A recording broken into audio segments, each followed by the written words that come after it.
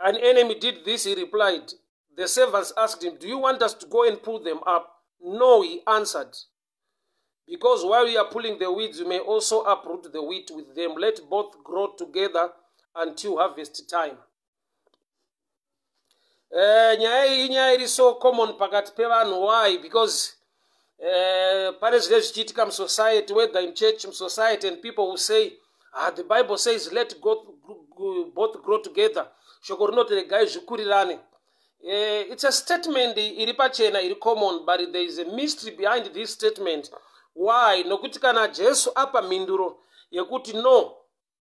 Vanhu vauya kuna tenzi vakati munotitendera here kuti tinodzura maweeds ataona ari pakati pewheat. Ishe ndokubva vati no. That no. Toda nditaure pamusoro pezvayo. That no haisi no. That no iri attached ku statement inoti, because while you are pulling the weeds, you may also root up the wheat with them. That no yakafana nekudai. So I love examples. Ndoda kuti unzwe nyaya.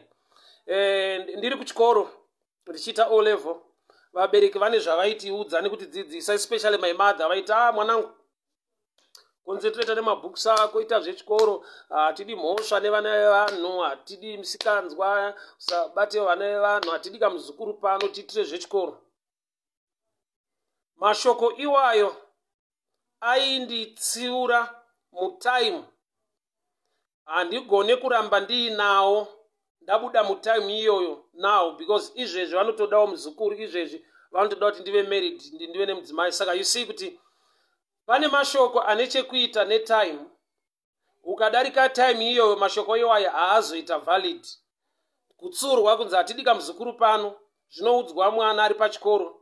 After school you go to marry, ofanira kuvapawo a grandchild. So you see kuti mashoko avaitaura ari seasonal, ane chekuita netime yanandiri. Kurati vaindirambidza, but vairambidza nguva yandiri, kwete ini. Jesu paanoti no, let both grow together. Zvoreva kuti until harvest time. Mystery iripo has to do with time. But shoko rekuti harvest time, chino harvestwa wheat, not maweeds. So chino determine harvest nekuchekwa kwemaweeds, haasi maweeds, but immaturity, kukura kwewheat. Kana yakura, panguva yekukohwewa. Zandoba. I'm sorry tine hiccups in network, but I'm sure tokwanisa kupedza subject andinayo. I don't know kuti network yedu inoitira zvakanaka here. So vairambidzwa kuenda kunodzura maweeds, panga pane a reason attached to it. Zvoreva kuti dai panga pasina that reason, that no actually was going to tend to become a yes. Musaende kundodzura. Why? Because in the process yekudzura maweeds, you can also uproot the wheat. I have seen this in the body of Christ. Yekuti munhu ari kuuya kubasa raMwari, kuzoita basa raMwari, to preach with a good motive, to win souls, to encourage believers, but you will see kuti in the process kune vari kuita uproot also the wheat with the weeds. Kurati there is need here teaching concerning it, and the good seed is a shadow picture of the word of God. Why? Because the word of God is Jesus, and Jesus is the seed of a woman. All right, I'm sure from Genesis you can understand this. So is kuti no, do not go down and pull. Why? Because in the process of pulling the weeds, you may uproot. I don't know. Ma weeds, it's the work of the enemy. So kana iri enemy yadyara ma weeds among the wheat, sei ishe vari kurambira vanhu kundodzura kusvika pavanoti no, let both grow together. Vari here in support of the enemy? No. Pane chinhu chiripo chandoda kuti unotice. The enemy yakauya ikaplanta maweeds after padyarwa good seed, which means there was a time difference. So that time difference is a key factor yatinofanirwa kuundastanda kuti kana wheat yatoti kurei ndo pari kuonekwawo pachibuda maweeds, which means time difference yakacreate a gap ndokubva yatipa a picture. I'll give an example. Mwana wangu divine munhu, inini baba wake ndiri munhu. Zvatinofarira nezvatinoda zvakasiyana nyange tese tiri vanhu because of age. So which means kana paine time difference zvinodiwa nechimwe zviri different. So there is no longer a fight in that field. Why? Nekuti chimwe chakabitwa ne time. All right, I'll leave that one aside. Don't debate the issue of maturity. So vari kunzi musaende kunodzura because you also uproot the wheat with them. Zvoreva kuti ishe havasi kuramba. Why? Nokuti vavapa a reason yekuti mukakura mukava mature yekuunderstand the difference good seed nemaweeds, you can go and do the work in the field. Saka the no was not a real no. The no yanga iri attached pa reason yekuti imi mukaenda nekuda kwekuti hamsati maamachiwa makura yekuziva the difference, you can also uproot the wheat. Saka izwi rekuti let both grow together harisi rekufarira kuti maweeds akure ari pakati pewheat, but inyaya yekuti ishe vari kuti I've run short of those who are mature to know the difference so that they can do the work in a correct manner. So vanhu vanoda kuita basa kana kuti vari kuita basa raMwari variko vakawanda, but there is lack of maturity yaakupusha kuti pave nekuitwa uproot even the wheat. Purpose iri yekunobvisa maweeds, but pakashaika maturity panoitwa pull zvese both. All right, number one thing, kana munhu waenda mufield rebasa raMwari, you are supposed to be motivated by love. Chinofanirwa kukusunda to do the work of God is love. What am I saying so? Ava vakarambirwa vakaenda kuna Ishe vakati taona kumunda kuine maweeds, kuda kuti vaona the negative, vaona problem, saka vari kuda kuenda kumunda. Havasi kumotivetwa negood seed newheat. Wheat yakadyarwa kumunda havana kuenda, asi musi wakadyarwa maweeds ndo pavakagona kuona kuti mumunda mune chakaipa. I know vazhinji vanofunga kuti aiwa, when you talk pamusoro pezvakaipa kuti vanhu varegedze vanosiya. No, zvakanaka kana zvasvika, zvisina kunaka zvinotama. So it is the preaching of the gospel rinopa vanhu kudzikinurwa. What is the gospel? The gospel is the good news of our Lord Jesus Christ. Zvoreva kuti the more yatinotaura pamusoro paKristu muenvironment isina Kristu, tiri kuisa light muarea in a dark few days ago. But let me just ndinyambe ndakazembera pa issue maturity. Because these guys are not mature to attend. Wow.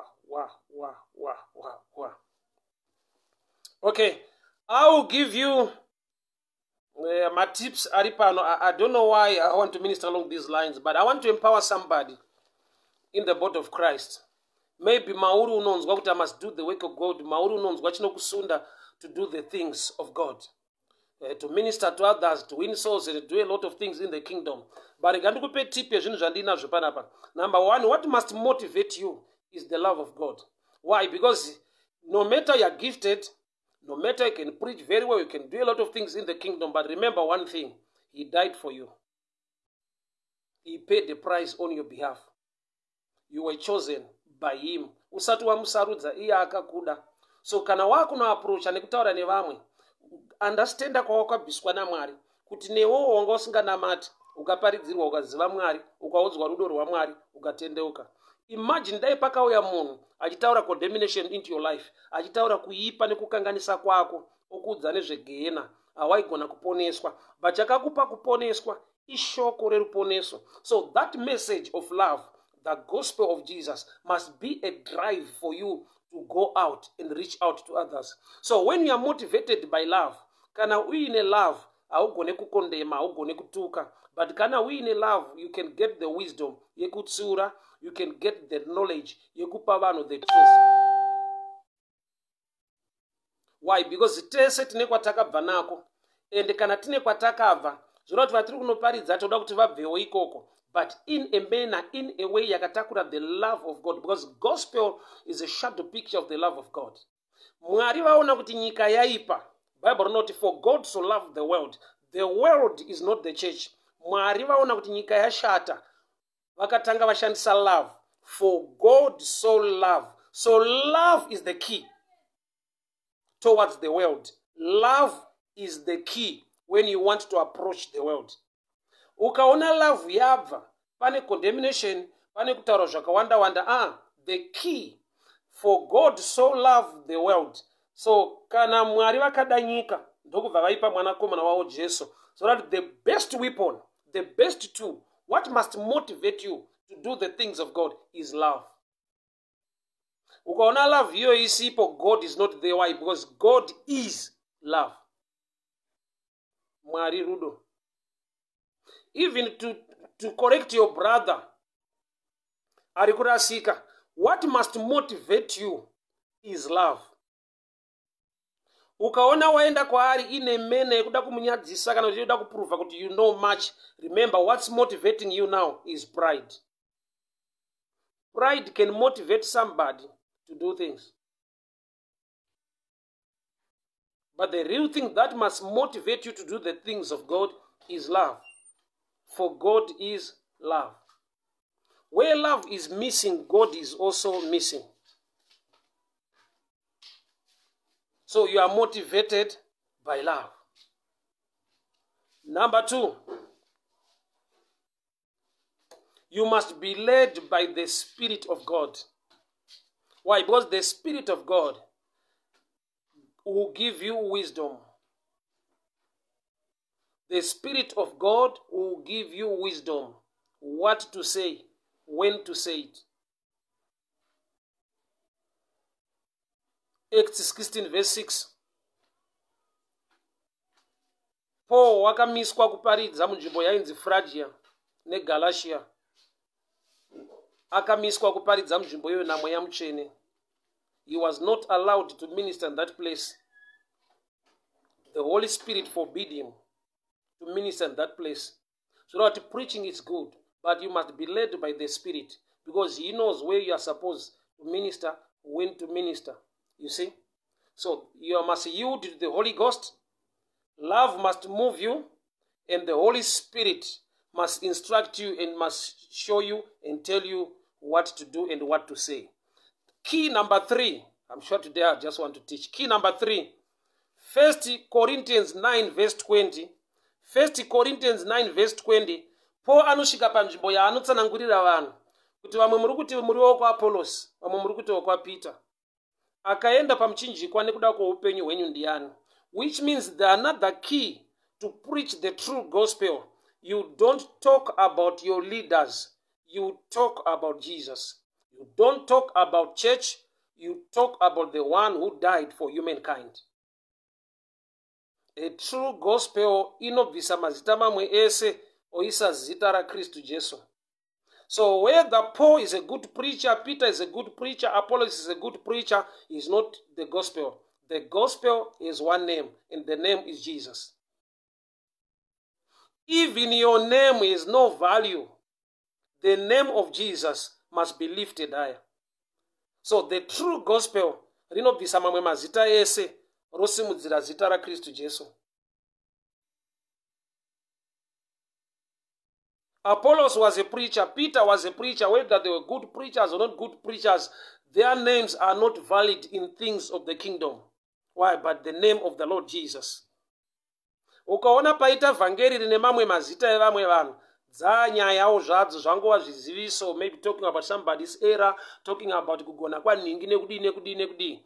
But the real gospel that can win a soul and motivate somebody to come towards the things of God is to do with the name of Jesus. He is the only one who died for humankind. So Paul unosvika paanoti, who died for you? Apollos, Peter,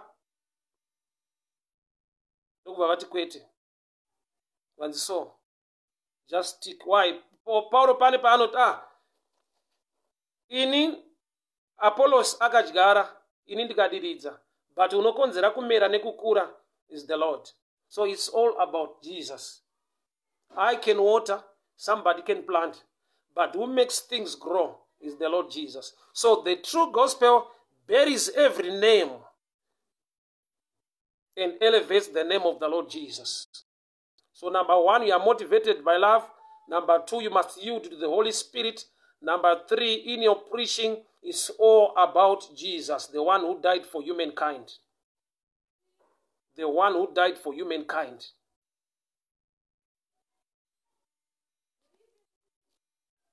Right.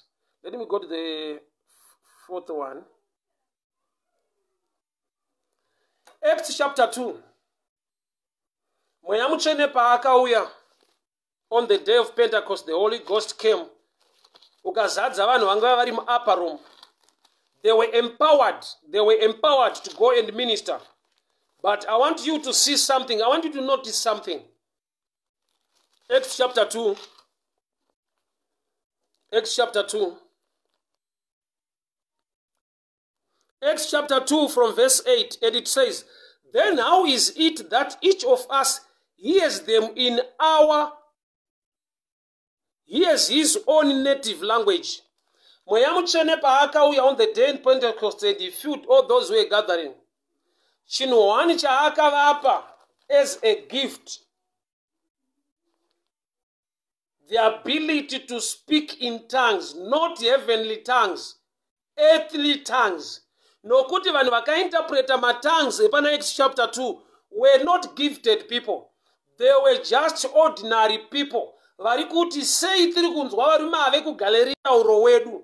The Holy Ghost empowered people to speak my earthly tongues. Why? People were empowered to speak my earthly tongues. That's why vanhu vanga varipo vakatanga kuti sei tiri kunzwa varume ava. Are not all these men speaking Galileans? How is it that each of us hears them speaking in our own native language?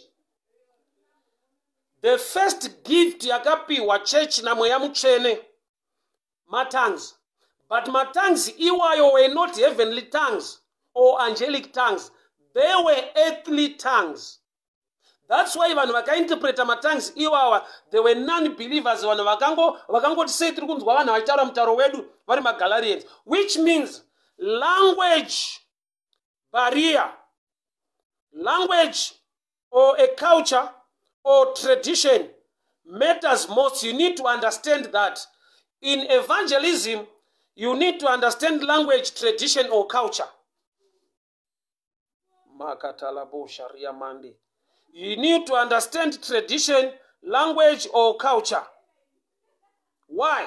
Because zvinizvozvo ukazvinzwisisa unogamuchirika kuvanhu vauri kundoshumira kwavari. Why? Because kana vanhu vakugamuchira, it's easy kuti vatende zvauchataura. Why? Nokuti ukataura zvine musoro, vanhu vasina kukugamuchira havagone kubenefita zvawataura.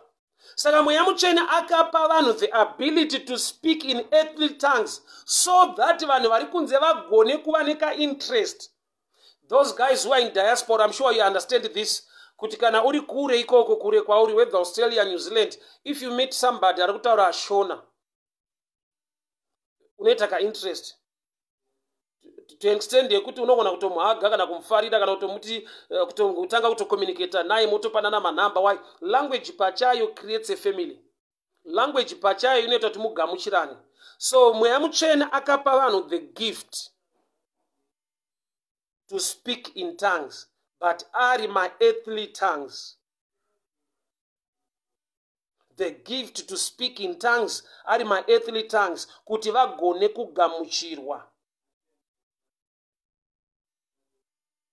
Kuti vagone kugamuchirika vakapiwa the gift to speak in tongues are my earthly tongues. Ipapa ndo pane a broad subject now I want to touch upon. Saka vanhu ava vaka accommodateka nekuda kwelanguage. Kuda kuti Mweya Mutsvene avapa a language yekuti vagone kugamuchirwa. But zvavagamuchirwa, they must know the culture or the tradition yevanhu vaunokuparidza kwavari. Culture or tradition. Neimwe nguva Paul unoti To those who are under law, ndaita sekunge asina murau. To the Jews, ndo behave ndoita semuJew, so that they can accommodate me, so that I can win them unto Christ. Haisi error, but is skill. Jesu paanoti, I will make you fishers of men. Ukatarisa pa fishing, there must be something chiri attractive kuti ugone kubata hove. For example, you are using a fishing line. On the hook, you must put a fishing worm. There must be skill. An evangelist must be a skilled person. Skill inokupa ku understand the tradition and culture. Woishandisa as a bait to bring people to Christ. Why? Because kana mama fishers of men, mukashaiwa a bait on the hook. Adzibatike zvekudaro. So the Holy Ghost now, I'll give you an example concerning the style or the kind of preaching I use. When I'm ministering in my streets, marketplace, muma bars, kana makombi, ndine chandoda utubate chakaiswa na Mwari Mandiri. Approach yangu kana ndichiparidza muma streets, ma marketplaces.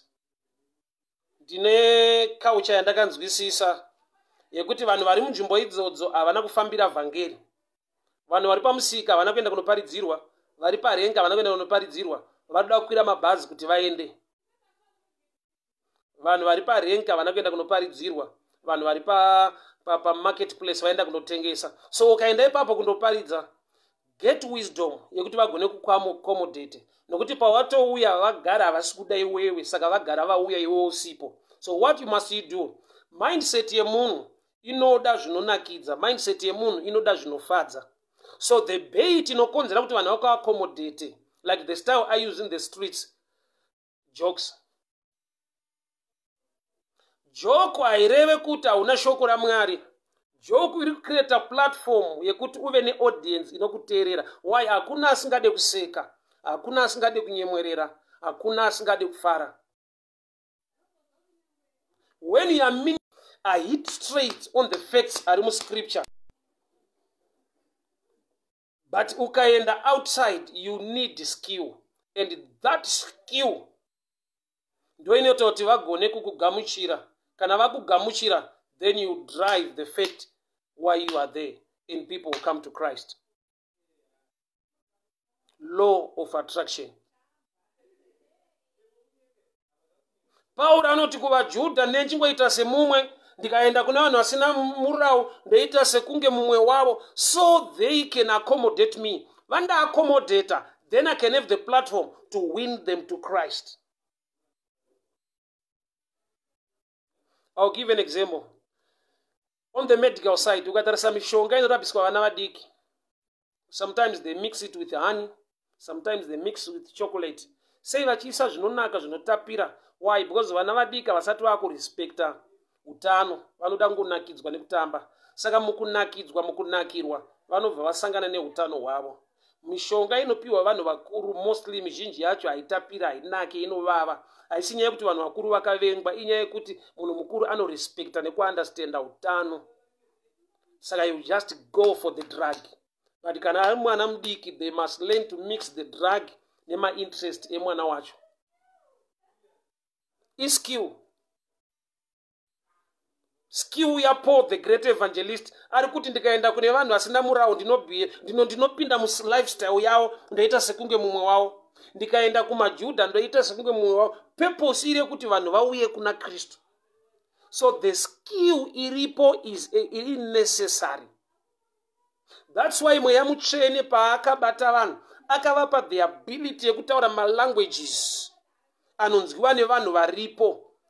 Why? Because munhu akanzwa achitaura mutauro wake uri kunzvimbo iri kure nenyika yake, anonzwa kuti you are a family, anobva aita interest nezvaunoda kutaura. So that was the skill yakapiwa the first church, the early church, pabhuku raActs chapter 2, yekudila nelanguage. So language, tradition, culture, ukasazvi understand environment yauri kuparidza, you will never be fruitful. Even uchitaura zvine musoro, uchitaura chokwadi kuti Jesu ndishe, but there must be an understanding on the ground inova yeplatform yekuti people will accommodate what you are saying.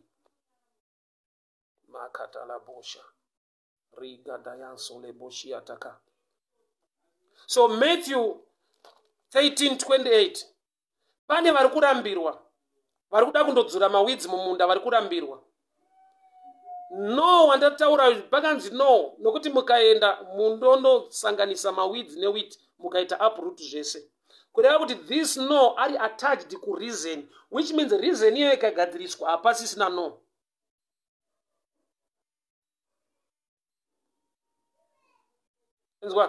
Chinokupa kuapproacha vamwe vanhu with love, kuandastenda kuti sei Mwari vakahwina upenyu hwako ukava mwana waMwari kuti ugone kuparidzira vamwe, yaiva 100% love. Mwari vakangokuda ukawanirwa nyasha. So when you approach and talk to others, chinoita kuti uve ne love. Inyaya yekuti Mwari vakava nemoyo murefu newe, Mwari vakakuda ukawanirwa nyasha ukatendeuka. So the push, the drive that can motivate you to win souls or to minister to others must be love. Kana rudo rwisipo Mwari hapo, and the guarantee yema results haisisiko.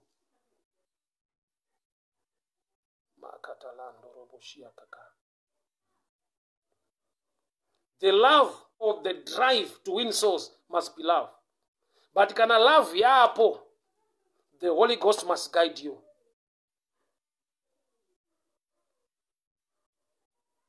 Kutsvaka nekuziva zvokwadi yaMwari, that will make you grow and mature. Because there are things or challenges that demands maturity. Pane zvinotoda wakura kuti uzviendle. I'll give you an example. Waenda kunominister kuvanhu vane a lot of questions. Do you know that you are not just supposed to answer their questions, but you are supposed to perceive the motive behind the question. You see the wisdom of Jesus. Jesu kana achidhila nevanhu vaiva nemubvunzo vachimubvunza, but Bible yatsanangura that they were asking this as a trap. They were asking him as a trap. When you know the motive of the question, you firstly answer the motive and later the question. Or else you can answer the motive, the questioning will not be necessary.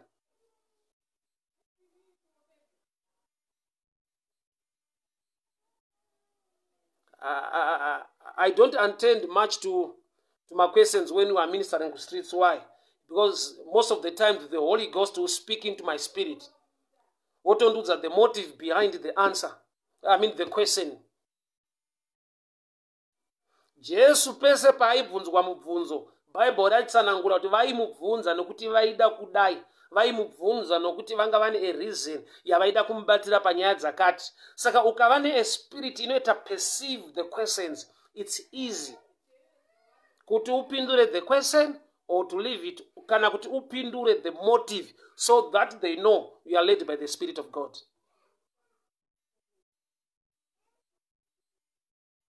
No. Do not go there. Because if you go there, you will also uproot the wheat with the weeds. But let both grow together until harvest time. Chino harvest kwa wheat, which means wheat ikamature, ikakura, inokonzera kuzoitwa uproot kwema weeds. So the secret behind, let me shift to the preaching side now. Upenyu hwako mune zvinhu zvirimo zvausingade, mune machallenges arimo, mune zvakawanda zvirimo zviri kungokura, zvirikuda kuitwa uproot, zvoda kubviswa. Chinokonzera kuti uve neability yekuzvibvisa hakusi kungovenga maweeds ari around, but kumachua muna Kristu anokupa the power and the ability to deal with the weeds. Nokuti kungovenga zvafane mushumira aenda kundoparidza nokuti ari kuvenga zvivi zviri munyika, vanhu vari kukanganisa. Chiri kumudriver in negative side, hatred yekuti zvaitwa zvakaipa. But chinofanirwa kumudriver more is the love of God and the solution yaMwari concerning zviri kuitwa nevanhu.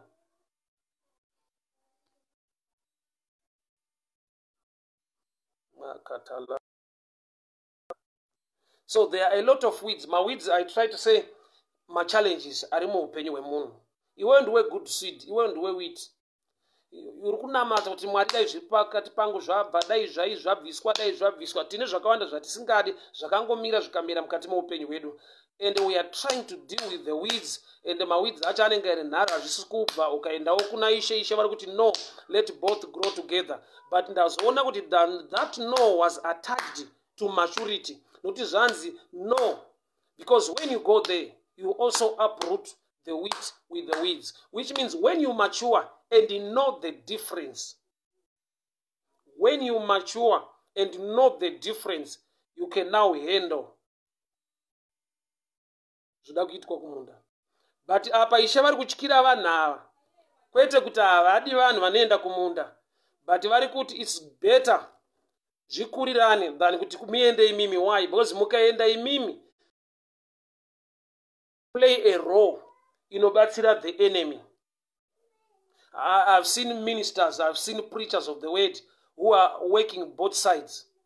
They are preaching from the Bible, preaching about Jesus, but later at the end, they are also uprooting others from their faith. He's working in both kingdoms. Why? Because waleka maturity. For example,